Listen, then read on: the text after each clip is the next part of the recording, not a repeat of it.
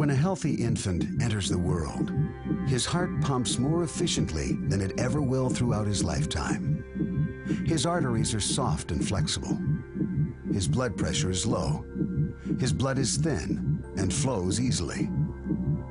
The effects of time, lifestyle, and the environment have not yet begun to take their toll. Like water flowing in a gentle brook, an infant's blood streams smoothly and with little effort through his arteries with each heartbeat. The arteries expand and easily absorb the contractile force of the heart, which keeps the blood moving forward in a laminar flow. But time is not kind to the arterial system. As the years pass, the child grows taller.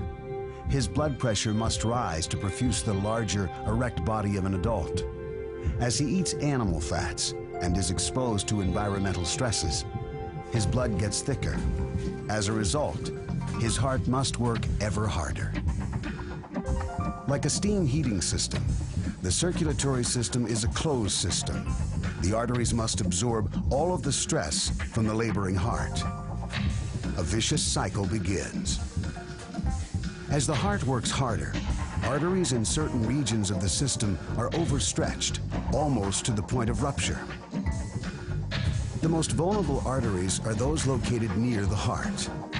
Acting as shock absorbers, the proximal aorta and the arteries feeding the heart and brain absorb the impact of ejected blood as it is punched into the arterial system by the now forcefully contracting left ventricle. These arteries begin to be stretched to their limits. Arteries in the lower extremities also become overstretched, but for a different reason. The pull of gravity on the blood in the legs of a person standing upright adds to the already increased pressure in the arterial system. To protect themselves from further stretching and possible rupture, the arteries in these vulnerable regions begin to thicken, stiffen, and harden. In other words, they adapt.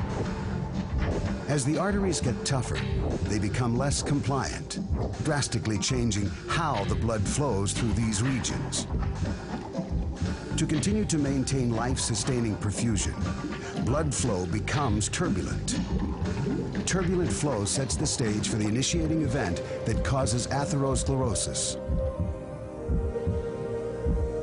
With turbulent flow, eddies form at the arterial bifurcations, changing direction with each contraction of the heart.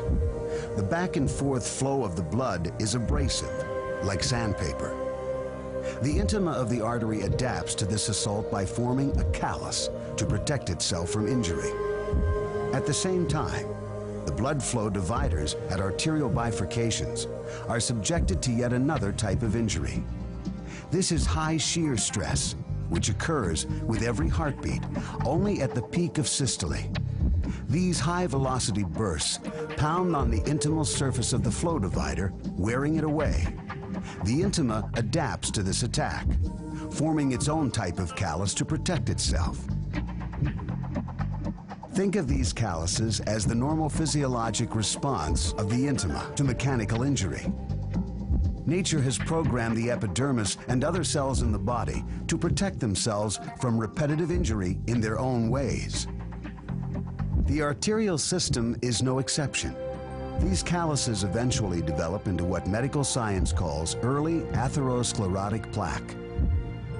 Each callus, a bump in the arterial wall, further disturbs the blood flow and creates more turbulence in the non-compliant regions. This sets into motion the end stage of the deadly cycle of atherosclerosis. In a distortion of the original adaptive process, the callus grows as this cycle accelerates. The increasingly turbulent blood flow instigates the buildup of more and more plaque.